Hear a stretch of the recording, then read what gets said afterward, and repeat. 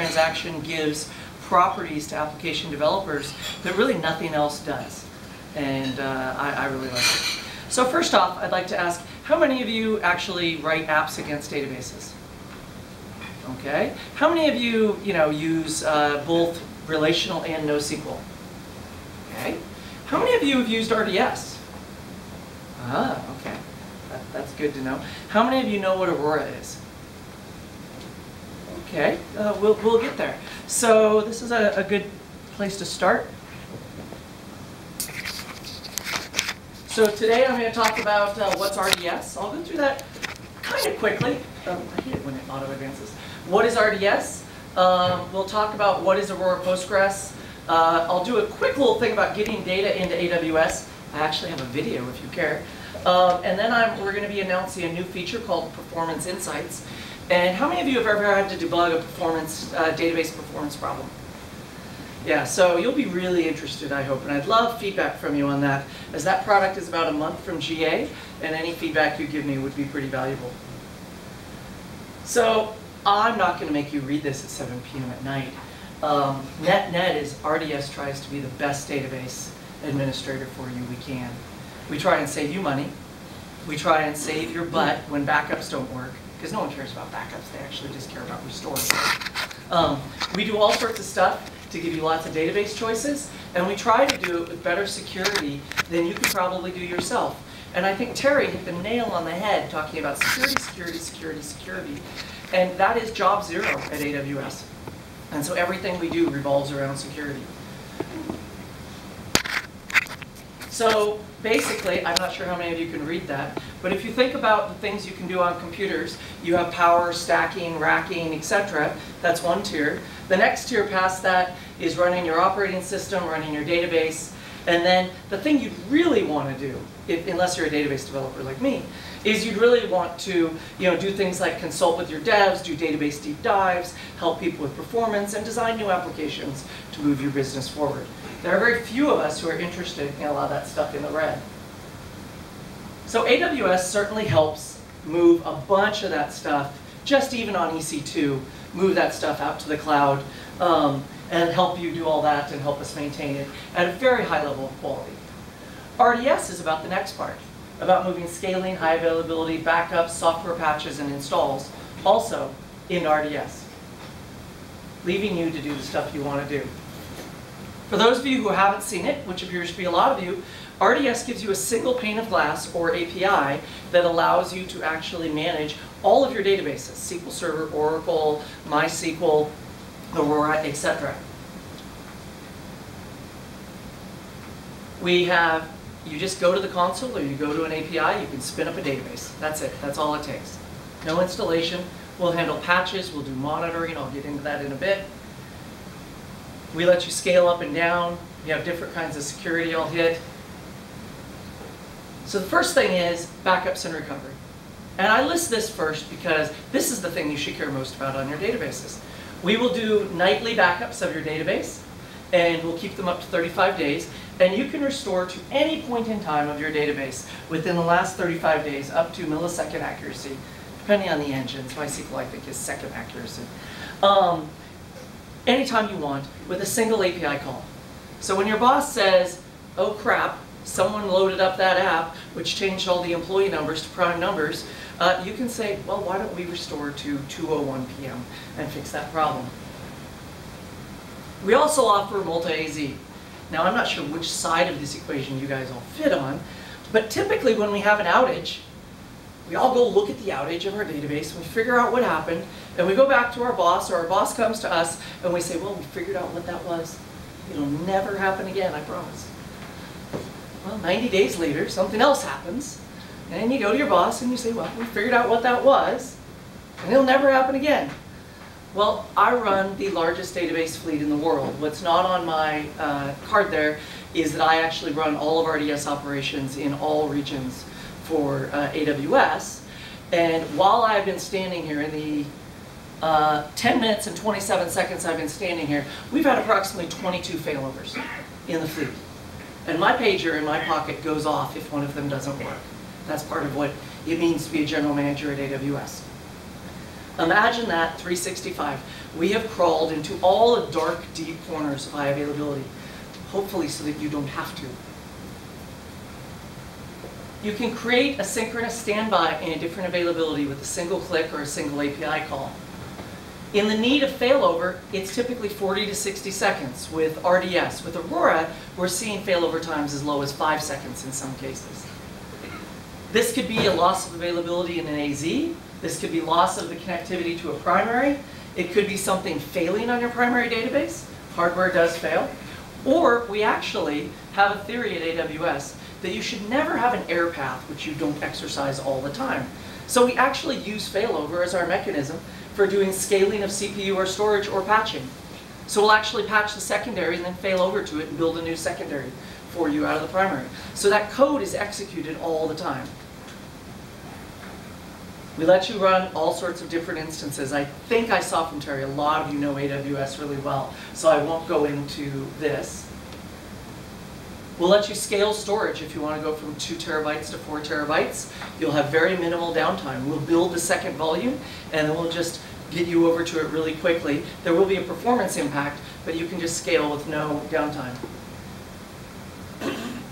Not only that, you can add read replicas, again, with just a click on the console. My best example, I have a video of this, which I'm not going to show you today, is that your boss has decided that your customers in Europe actually are really pissed off at your response time, so they've asked you to stand up a read replica in Dublin. It takes about 7 minutes to get things set up. It takes about 4 hours, by the way, for it to copy over the first snapshot and get it done. And then from that point, it keeps up with about 3 to 5 seconds of delay, and now you have your read replica in Dublin. And then when your boss, as bosses sometimes do, says, I'm at Frankfurt, you say, oh, okay. You click delete on the console, you click stand up one in Frankfurt, and you're done. And we do it all for you, including standing up a completely separate, unique VPN per read replica to master connection. Getting back again to what Terry was saying about the importance of keys.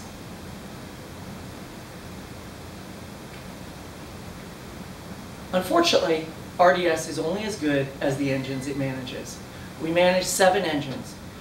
2 of our own, open source inspired engines we like to call them, compatible, Aurora MySQL and Aurora Postgres. We manage 3 open source engines, Postgres, MySQL, and MariaDB.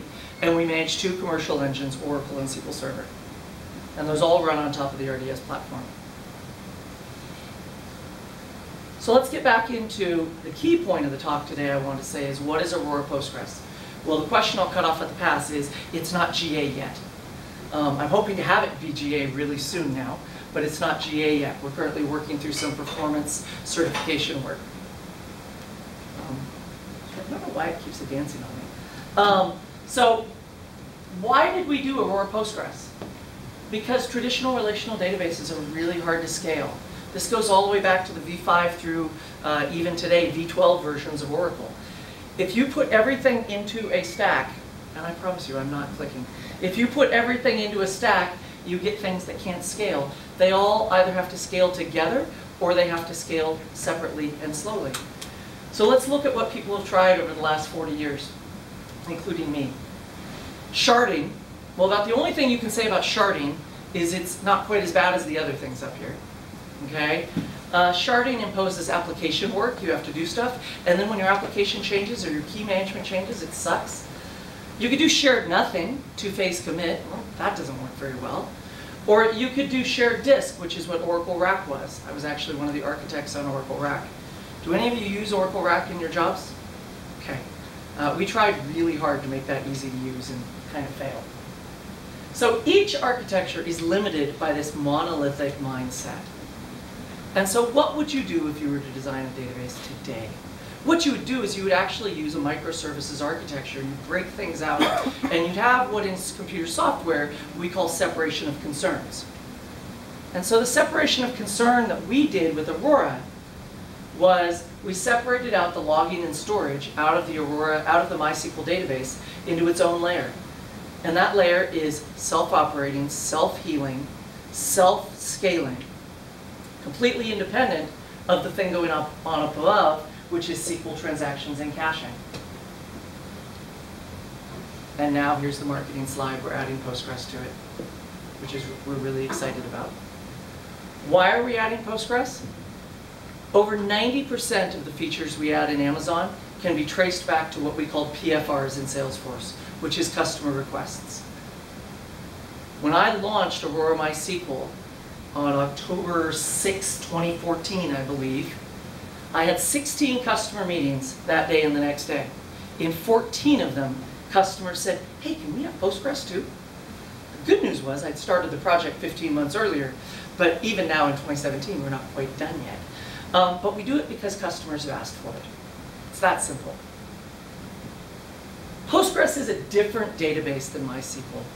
It's been out there for 20 years, just like MySQL, but it's owned by a foundation, not by a single company. And you might go, why does that matter? Well, it actually matters because the guys who control the contributor, they don't actually give a crap about the next quarter's profits or about some big company who's really eager for some replication feature. They only let people check in the code if the code is beautiful. And for those of you who ever looked at the GitHub of Postgres, it is some of the nicest code out there. And it's because they just keep pushing back. Bidirectional replication, they've been trying to get in now for 5 years. They may actually get it in for version 10 because they finally made the code good enough for the committers. It's high performance out of the box. One of our biggest concerns with going GA with Aurora Postgres is that it's already, Postgres out of the box, is 2.5 times faster than MySQL. So it's really hard to make claims like, hey, 5 times faster like we did with Aurora MySQL. We can only say 2 times faster because Einstein starts kicking in. It's object-oriented. It has the most geospatial features. There's a lot of people who use Postgres.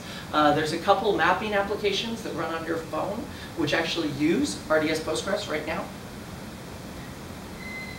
And this is a really important one for some of our customers, maybe less for this audience. It is the most Oracle compatible open source database. It's been designed from day one. They just keep adding Oracle compatibility after Oracle compatibility features. And for our enterprise customers, this is hugely important. During one of my other stints as a GM at Amazon, I actually ran the schema conversion tool in the database migration service. And I've now given those off to another really awesome GM. And we are getting conversion rates over tens of thousands of migrations of between 60 and 70% for Oracle to RDS Postgres. We are getting over that same tens of thousands of conversions, 30 to 50% going to MySQL. Now that might not seem like much until you have 3 million lines of PL SQL and little things like 30% or 60% start mattering. There's a question in the back? Sorry, I just wanted to know what's happening with SQL Server as well. Are you getting the same kind of conversions to Postgres from enterprise SQL Server shops or only from Oracle? So you know, it's funny, I promise to never make anything up, and I actually don't have that data with me. But I'm absolutely happy, my email is on here. I will get that data for you if you send me an email. I feel kind of bad I don't have it. Sorry. I have a feeling it's actually pretty good, except for the fact that MySQL was actually kind of designed by some people who knew SQL Server pretty well. So I've heard the conversion rates are actually better for MySQL from SQL Server than from Oracle, which is ironic given who owns it right now. So what does it mean when we do Postgres? It doesn't mean we wrote a database from scratch. We're not stupid. We took the Postgres source code, we modified it, we tore out the bottom end, and we put it on Amazon Aurora storage. And here's a key thing for you when you're thinking about using this product. It is 100% application compatible or it's a bug. And I make that promise to you as the GM for the indefinite future. I may add some features to it, but if you stick with something that is Postgres compatible, your application will be compatible. It uses KMS, it uses IAM roles, it's easy to manage, it's part of the RDS stable. You can load it and unload it using DMS and the schema conversion tool. And like I said, it's fully compatible. So let's get into some actual technology. What did we do to make it durable and available? Well, the first thing we did is we broke apart that green shared storage volume from the database. And so it writes 6 copies of every single write you do to 3 AZs.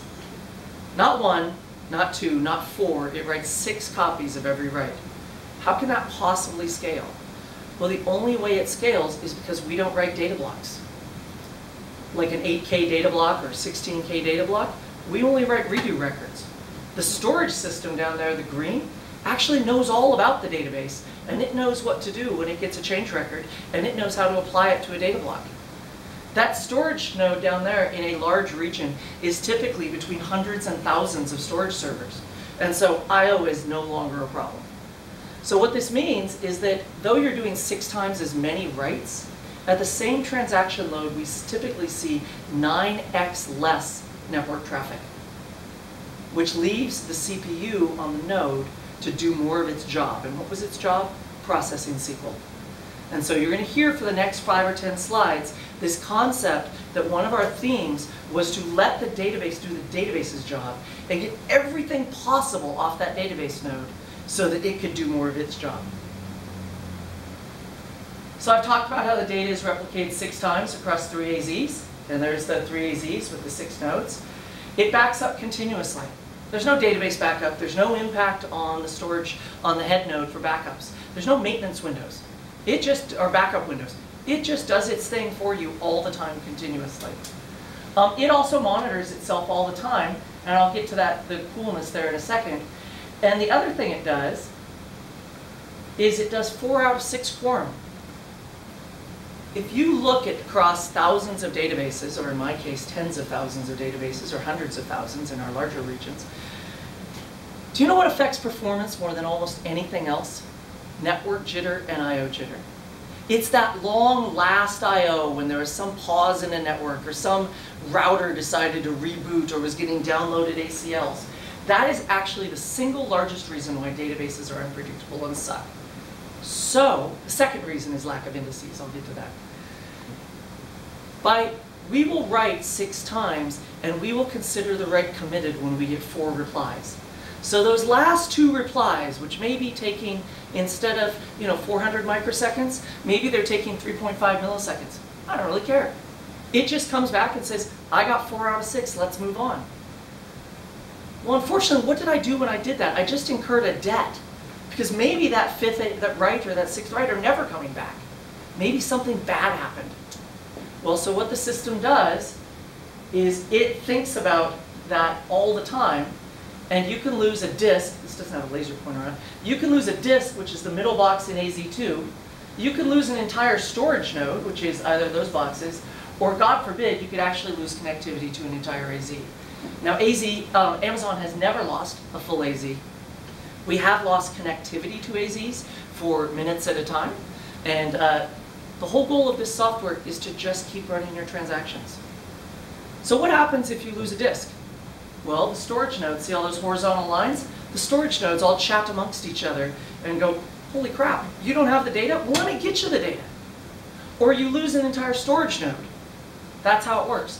So going back to that concept of exercising the failure path during normal operation, how do you think we add storage to our storage clusters?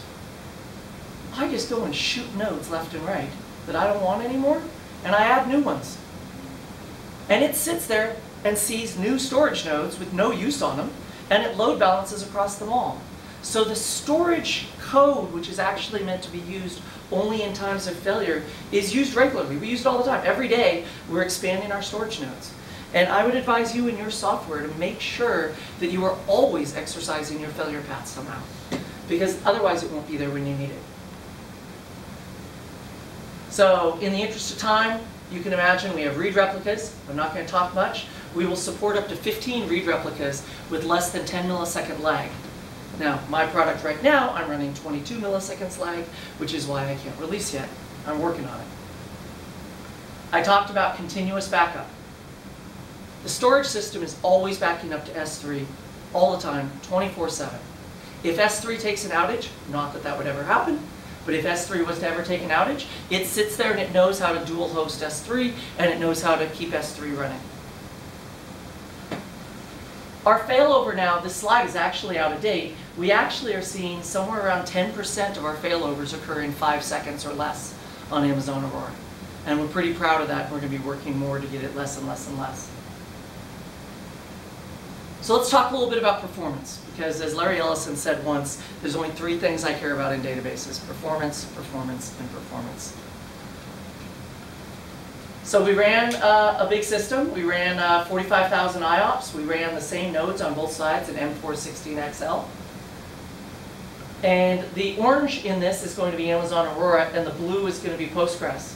So this is actually significantly better today. I actually just got a graph before coming here. But you know, we were more than 2x better on a TPC-like benchmark. On Sysbench, this graph has also gotten up to about 135 on that orange line on the right. As of today, like literally I just got these graphs today with our new version of software. We can run, like I said, about 140,000 writes per second on that same node. And here's a funny thing. Database initialization is 3 times faster than Postgres. How many of you use Postgres? How many of you hate vacuum? Your hands should have just stayed up. So Postgres has this really awesome concurrency model which copies blocks rather than forcing the database to do the work at the time of the write. The problem is this causes tables to bloat and bloat and bloat, and so you have to do this thing called vacuum. Euphemistically, it's basically paying the debt you incur when you do your fast commit. And what this can do if you don't manage it well as a DBA is it can shut down your database. I won't get into why in this talk, but it will. So if you'll notice, Amazon Aurora isn't actually that much faster at copying in. We made some things, but vacuum it sure is a lot faster.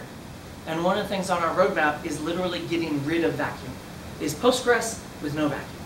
Now I can't promise that yet, maybe later this year or early next year, but that is something we're very focused on.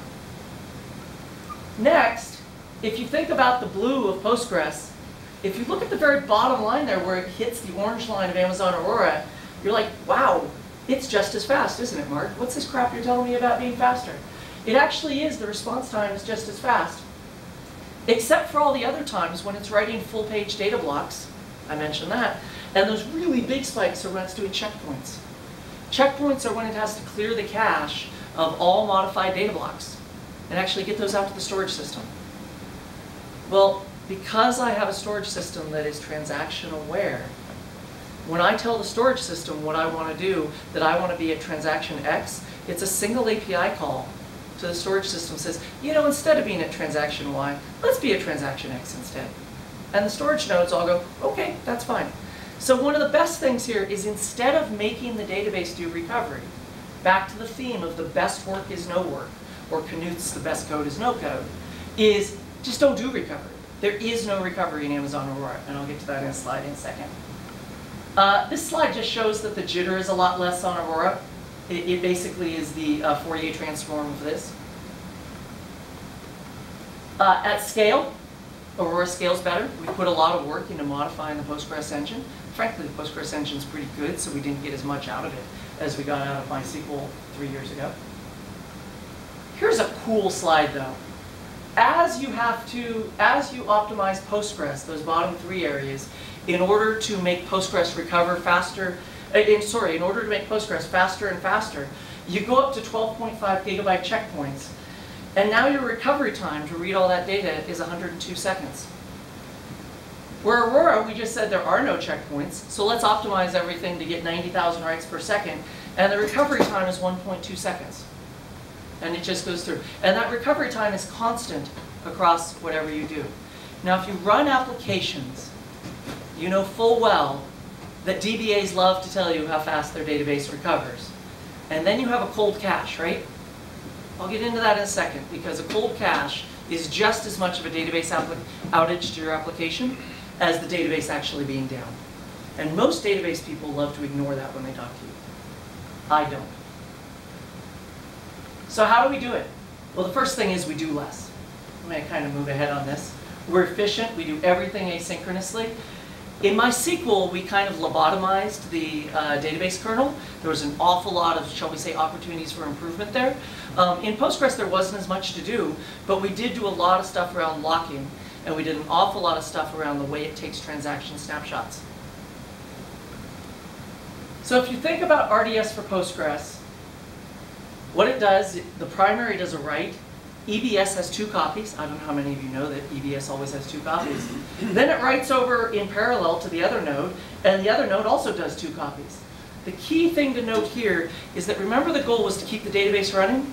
The database can't keep running until steps 1 through 5 on this slide have completed. Remember that jitter argument I told you about?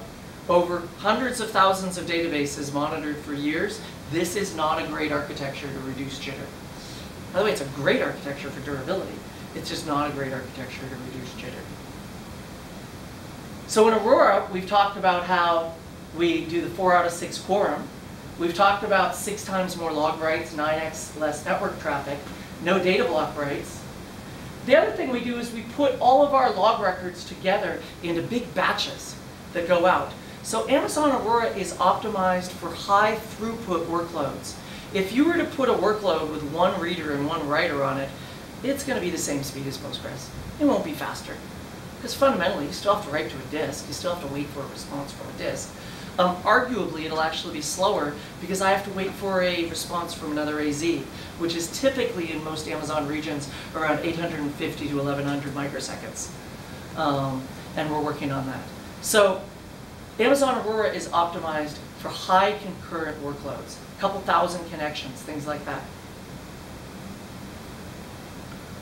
I won't get into this too much. We group all our commits together. We're pretty clever with timing. We understand enough about the storage system to know when each storage node can take more transactions and when it can't. We actually know enough about slow storage nodes to explicitly evict them from the cluster and tell the storage system to spin up new ones so that if we experience a lot of jitter. It's the kind of thing you would do as a DBA where you'd go, I seem to have a slow disk farm. Okay, let's go replace it. We'll do that automatically under the covers. Now for those of you who are storage nerds, you'll appreciate this slide. If you look at the upper left,